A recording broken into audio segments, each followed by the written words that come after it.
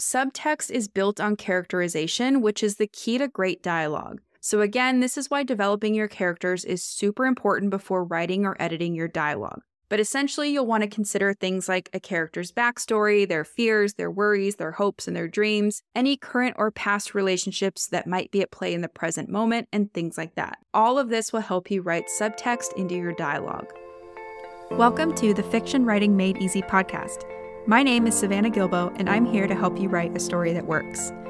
I want to prove to you that writing a novel doesn't have to be overwhelming. So each week, I'll bring you a brand new episode with simple, actionable, and step-by-step strategies that you can implement in your writing right away. So whether you're brand new to writing or more of a seasoned author looking to improve your craft, this podcast is for you. So pick up a pen and let's get started. In today's episode, I'm sharing 10 tips for writing better dialogue. And this episode is meant to piggyback off episode number 92, where I share the 5 functions of dialogue in your story. So if you haven't listened to that episode, it's a great companion piece to what we're going to cover today. I'm going to put the link to that episode in the show notes for you for easy access. Now, if you've ever heard me talk about dialogue before, then you've probably heard me say that other than learning things like how to craft well-structured scenes, or how to deliver what readers are expecting from a story in your genre, or developing compelling and relatable characters, or fleshing out three-dimensional worlds, dialogue is the next thing on the list that you can tackle to take your story from good to great. But writing great dialogue is not always the easiest thing to do, especially in your early drafts. So as I go through these 10 tips, I definitely want you to keep them in mind as you write your first, second, or even third draft. And then I want you to especially keep these tips in mind as you edit your draft, because that's really where you're going to be able to make a difference with your dialogue. So with that being said, let's go ahead and dive into my top 10 tips for writing better dialogue and thus taking your story from good to great. The first tip I have for you is to make sure your dialogue serves a purpose in the story. And really, your dialogue should do one of these 5 things. It should either reveal character, establish context, highlight your theme, set the tone, or advance the plot.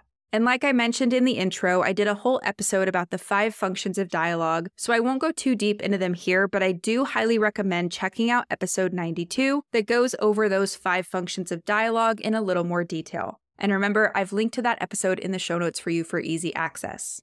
But essentially, you just want to make sure your dialogue is serving a bigger purpose in the story, because otherwise it's just there taking up space.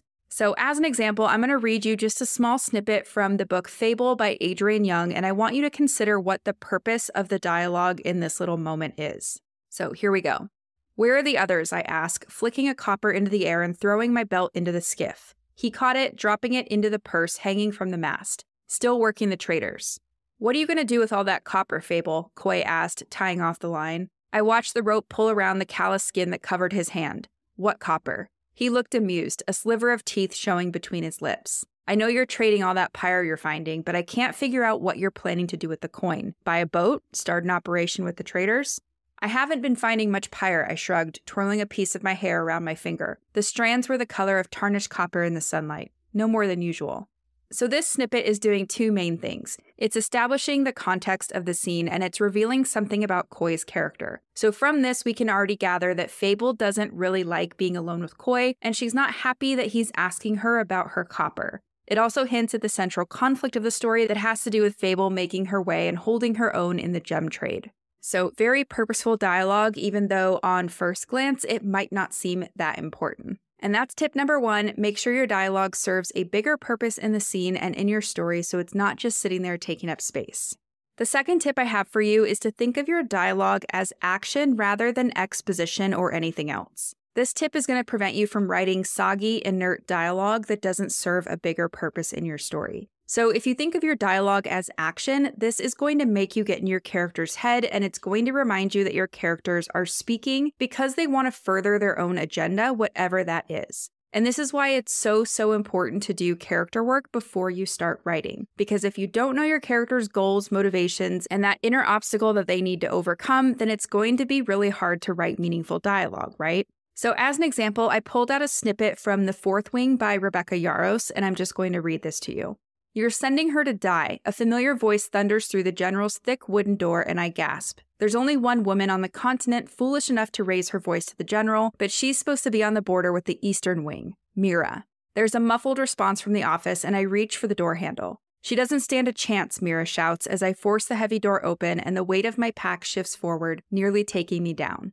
So in this snippet, it's clear that the character Mira does not want her sister Violet to join the writer's quadrant. She's not passive at all in this dialogue. She's actively trying to get her mom, who is the general, to change her mind and let her sister Violet enter the scribe's quadrant instead.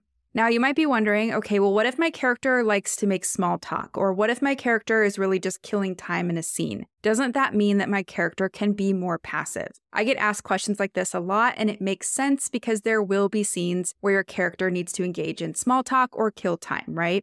But in this scenario, you always want to know why they're doing it. So why is your character killing time, or why are they engaging in small talk? If your character is nervous or hiding something or avoiding someone, then the small talk they're engaging in is helping them further their agenda of mitigating that discomfort they feel. So just something to keep in mind if you are writing a scene like this. And with that being said, that wraps up tip number 2. I want you to think of your dialogue as action versus exposition or anything else, or to think of your dialogue as needing to be active rather than passive. The third tip I have for you is to really understand each character's goal and motivation within each one of your scenes and within your overarching story, of course. Great dialogue or really impactful dialogue will add to the sense of movement within each of your scenes because it helps take your characters closer to or farther from accomplishing their goals. So I'm going to read you an example from Legends and Lattes by Travis Baldree and see if you can figure out what each character in this little snippet of dialogue wants.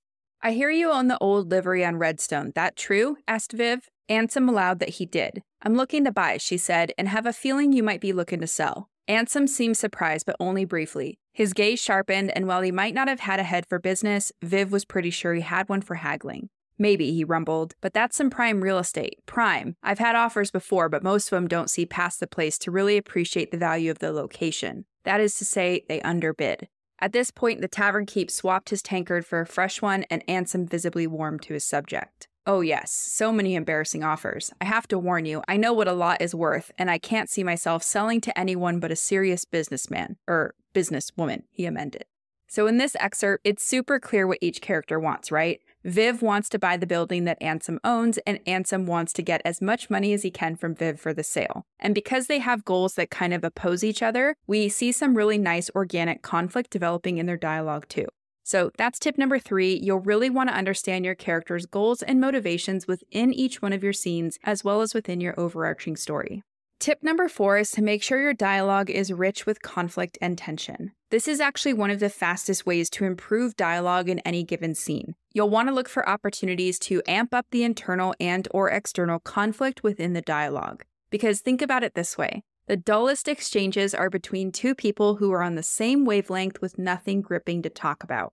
And I see this in the drafts I edit all the time. There will be characters sitting down to eat or drink coffee, and when I ask the author what their intention for the scene is, they'll say something like, "Well, I just wanted to show what a normal evening with the character's family is like. I want to show their normal world." And although that might be well-intended, if there's no conflict, it's probably not going to be that interesting of a scene for readers. So within each scene, just make sure you understand each character's agenda and then look for areas of conflict to dig into. And here's the thing. Great dialogue starts to develop before you even start writing. It starts all the way back when you create a cast of characters who differ from each other, so there's always the possibility of conflict or tension. So make sure you do the work to flesh out your characters beforehand. Now, as an example, I want to read you a little snippet from The Invisible Life of Addie LaRue by V.E. Schwab. So here we go. "All things have names," she says. "Names have purpose. Names have power." She tips her glass his way. "You know that, or else you wouldn't have stolen mine." A smile tugs at the corner of his mouth, wolfish, amused. "If it is true," he says, "that names have powers, then why would I hand you mine? Because I must call you something to your face and in my head, and right now I only have curses." The darkness does not seem to care. "Call me whatever you like, it makes no difference. What did you call the stranger in your journals, the man after whom you fashioned me? You fashioned yourself to mock me, and I would rather you take any other form. You see violence in every gesture," he muses, running a thumb over his glass. "I fashioned myself to suit you, to put you at ease." Anger rises in her chest. "You have ruined the one thing I still had. How sad that you had only dreams." So in this excerpt, there's definitely conflict and tension, right? If you're familiar with this story, this is probably one of the most memorable scenes, and I'd argue it's super memorable because of the conflict and tension between these two characters. And it's a great example of how you can make a scene where two characters are sitting down for a meal really impactful. So that's tip number 4, make sure your dialogue is rich with conflict and tension. Tip number 5 is to make sure your dialogue sounds right for your genre, age range, mood, and tone. Dialogue should evoke the overall tone or mood of your story, and it should also help you highlight your genre and speak to your target age range when possible. So for example, a horror novel will probably have tighter and darker dialogue than a contemporary romance novel. That just makes sense, right? Now, I pulled an example, and I want you to see if you can guess what the genre is just based on this little snippet of dialogue. So here we go. A look of amusement crossed Simon's features. I take it then that during my time abroad, you've become something of an eligible gentleman. Not out of any aspirations to the role on my part, I assure you. If it were up to me, I'd avoid society functions like the plague. But my sister made her bow last year, and I'm forced to escort her from time to time. So if you guessed romance, you are correct. If you guessed historical romance, you're even more correct. This is an example from The Duke and I by Julia Quinn. And we can tell just by the dialogue that this is romance for sure, and possibly even historical romance by this very short snippet. So it's a great example of how to evoke a tone and how to hint at your genre in your dialogue. So that's tip number 5. Make sure your dialogue reflects your genre and age range, as well as the tone and mood that you're going for. Tip number 6 is to make each character's voice and vocabulary unique. And this is important because readers can learn a lot about your characters through how they speak to others. So when crafting your dialogue, you'll want to consider things like each of your characters' worldviews, what they hope for, what they fear, what kind of misguided beliefs they have, or what kind of internal baggage impacts their day-to-day life. You want to think about their educational background and what words someone from that background would use or would not use. You'll also want to think about where they're from and if there are any words specific to that region. If you have a character who doesn't speak English as their first language, you'll want to think about the syntax or the order they put the words in, because that's the best way to show that English isn't their first language, or, insert any other language here as their first language. You'll want to consider their peer groups, so groups that band together around a specialty or a hobby have phrases that they use that other people wouldn't. So think about surgeons or athletes, things like that. This is something that can really help you add authenticity to your characters and your story. So basically just think about what makes this person them, where did they grow up, what kind of beliefs do they hold, and things like that, and figure out how that can start to color your dialogue. So my favorite example of this is from Harry Potter and the Sorcerer's Stone by J.K. Rowling, and it's of course Hagrid, so I'm just going to read you this. Hagrid looked as if he was about to explode. "Dursley," he boomed. Uncle Vernon, who had gone very pale, whispered something that sounded like Mimblewimble. Hagrid stared widely at Harry. "But you must know about your mom and dad," he said. "I mean, they're famous. You're famous." "What? My mom and dad weren't famous, were they?" So in this excerpt, there's no mistaking who's speaking when, right? The way Hagrid speaks is super memorable, and it shows readers a lot about where he came from, what he values, his educational background, and things like that. So that's tip number 6. Make sure each character's voice and vocabulary is unique and makes sense given their background, their goals, their fears, their worldview, etc. Tip number 7 is to curate your dialogue. And what I mean by this is that your dialogue should not reflect real-life speech. Instead, it should suggest real-life speech, but everything you include must be purposeful. So curate your dialogue and show readers only what they need to know in any given scene. Now, the example I pulled for this one is from Shadow and Bone by Leigh Bardugo, and I'm just going to read it to you. "What is wrong with you?" I whisper furiously. "Nothing," he said, surprised. "I feel great." "But how can you be so jaunty?" "Jaunty? I've never been jaunty. I hope to never be jaunty." "Well, then what's all this?" I asked, waving a hand at him. "You look like you're on your way to a really good dinner instead of a possible death and dismemberment." Mal laughed. "You worry too much. The king sent a whole group of Grisha pyros to cover the skiffs, and even a few of those creepy heartrenders. We have our rifles," he said, patting the one on his back. "We'll be fine. A rifle won't make much difference if there's a bad attack." So in this example, there's a lot that could be included if the author was indulgent with their dialogue. But instead, it's just a very quick conversation between two friends that helps establish the stakes and shows the difference between these two characters and how they're interpreting what's about to happen. So that's tip number 7. You'll want to make sure to curate your dialogue and to only show what's relevant and necessary in any given scene. Tip number 8 is to keep your dialogue short and to the point. So unless there's a reason for a character to be running off at the mouth, dialogue is usually best when compressed, so you'll want to keep it nice and lean. And I'm going to read you 2 different examples from A Discovery of Witches by Deborah Harkness to kind of illustrate this. So here goes the first one. Finished, Sean asked when I reached the call desk. Not quite, I'd like to reserve the top 3 for Monday. And the 4th? I'm done with it, I blurted, pushing the manuscripts toward him. You can send it back to the stacks. So in this example, you'll notice the dialogue is nice and tight and to the point. But every now and then, you will need to include a longer piece of dialogue, right? And in a scenario like that where you have a longer piece of dialogue, you'll just want to make sure to break it up with action or interiority or world building or things like that. So now I'm going to read you the second example from the same book. Here goes. I found your article on the color symbolism of alchemical transformation fascinating, and your work on Robert Boyle's approach to the problems of expansion and contraction quite persuasive, Claremont continued smoothly, as if he were used to being the only active participant in a conversation. I've not yet finished your latest book on alchemical apprenticeship and education, but I'm enjoying it a great deal. So in this example, the author has broken up Matthew Claremont's dialogue with some of Diana's interiority, or her subjective interpretations of Matthew's behavior. And if you were to read the dialogue without that little interruption, it would just be a lot, and it might be one of those times where readers kind of glaze over and just keep on going. So when you have a big chunk of text like that, you'll want to make sure to break it up. But overall, that's tip number 8, keep your dialogue short to the point, and if you do need to include a longer piece of dialogue, break it up with something like action or interiority or world building or anything like that.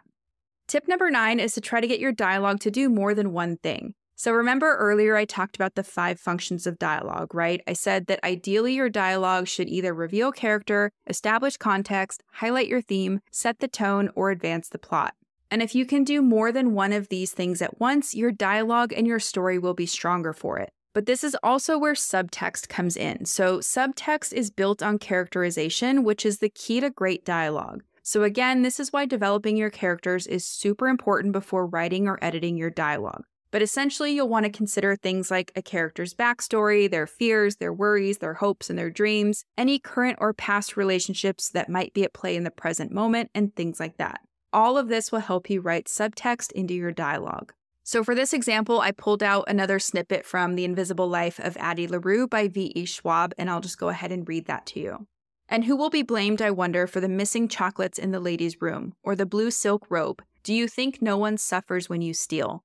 Addie bristles, heat rising to her cheeks. You gave me no choice. I gave you what you asked for, Adeline. Time without constraint, life without restriction. You cursed me to be forgotten. You asked for freedom, and there is no greater freedom than that. You can move through the world unhindered, untethered, unbound. Stop pretending you did me a kindness instead of a cruelty. I did you a deal. So this is one of my favorite examples of a conversation doing more than one thing. There's obviously a lot of conflict here between Luke and Adeline, and there's a ton of subtext too. So because the story has been expertly set up until this point, and because the characters have been so well fleshed out, we can infer the subtext or the meaning underneath the words that they're each saying. So that's tip number 9, try to write dialogue that does more than one thing and include subtext wherever you can. This is definitely going to be one of those things to employ in the editing phase rather than the writing phase, so I just want to point that out. Don't worry about this during your first draft for sure. Tip number 10 is to use your dialogue to help you control the pacing of your scenes and your story, and this is a really fun one. So if you want to slow down the pacing of a scene, you can increase the description between the dialogue and essentially decrease the white space on a page. If you need to speed things up within a scene, you can decrease the description and increase the white space. You can also play with pauses, so a character can pause or not speak to either draw out that tension or to help speed things up. So as an example, I pulled a snippet from Spells for Forgetting by Adrienne Young, and I'll just read this to you. We stopped coming after the fire, of course. Couldn't believe it when we heard. It was all over the news for months. Same night that poor girl died, wasn't it? What was her name? Lily? When I didn't answer, the woman smiled sheepishly. Anyway, I thought it was time to bring my daughter, carry on the tradition, you know. She patted the girl on the shoulder absently. You wouldn't know by the look of the orchard now. Everything's so beautiful. Well, it's been a long time, I said, and it had been, 14 years. But it didn't matter how green the branches of the apple trees were now. I could still feel that black stain on the earth that the fire had left behind. So in this little snippet, the protagonist does not respond to the customer who is prying about something that happened on the island a long time ago. And her silence or her non-response, so what she doesn't say, actually helps move the scene forward even though she's not speaking in that moment. So she's not speaking in that moment, but her pause means something. It's saying that she doesn't want to communicate with this woman about that night, right? And although it doesn't seem like a very big deal probably when I read it like that, it's something that makes the reader also pause and pay attention to why or why not a character is speaking. So just something to keep in mind. And that's tip number 10, use dialogue to help you control the pacing of your scenes and your story. And that wraps up my 10 favorite tips for writing better dialogue. So hopefully by now you can see that dialogue is one of the fastest ways to improve your manuscript and really how quality storytelling can inspire and create quality dialogue. So before I let you go, let me just recap those 10 tips really quick. Tip number 1 is to make sure your dialogue serves a purpose in the story. So I talked about those 5 functions of dialogue. Your dialogue should either reveal character, establish context, highlight your theme, set the tone, or advance the plot. Tip number 2 is to think of your dialogue as action versus exposition or active versus passive. Tip number 3 is to make sure you understand each character's goal and motivation within the scene. Tip number 4 is to make sure your dialogue is rich with conflict and tension. Tip number 5 is to make sure your dialogue sounds right for your genre and your tone. Tip number 6 is to make sure each character's voice and vocabulary is unique. Tip number 7 is to curate your dialogue. So remember, it should not reflect real-life speech. It should suggest real-life speech, but everything must be purposeful and curated. Tip number 8 is to keep your dialogue short and to the point. So you'll want to compress your dialogue and keep it nice and lean.